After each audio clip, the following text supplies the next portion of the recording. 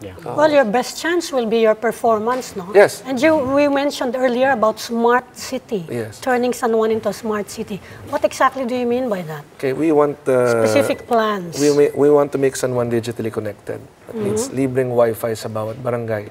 So we will set up Wi-Fi zones in different barangays. We can do this by setting up access points.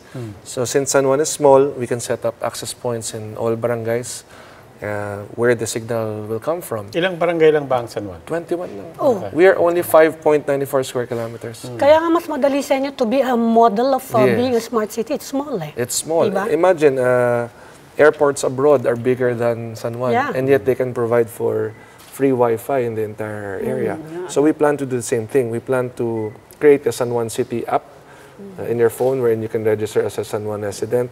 You can connect to City Hall, you can call for an ambulance, you can call for a fire truck, for a police, you can call for emergency or disaster response, you can actually communicate with the local government through this app.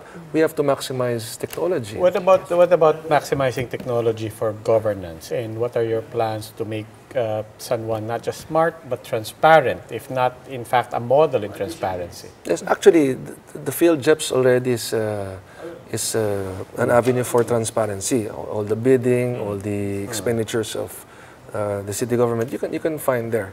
And we also will allow for transactions online. Okay. So you can have your taxes assessed, you can pay online. So this removes face-to-face contact, or at So least may one-stop lessens face-to-face Pero contact.